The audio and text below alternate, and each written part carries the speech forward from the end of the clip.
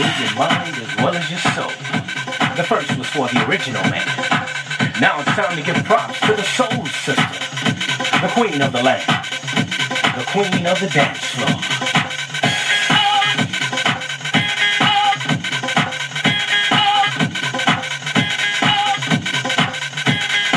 As she hits the dance floor, her braids flying through the air in a rhythmic motion. The tribal rhythms bouncing through the curves of her beautiful body. Her soft black skin dripping like little pellets of sweat.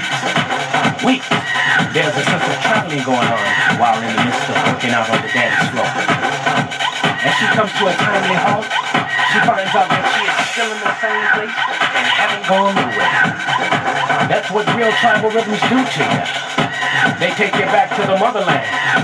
And for all you soul sisters out there, you better go. You better go.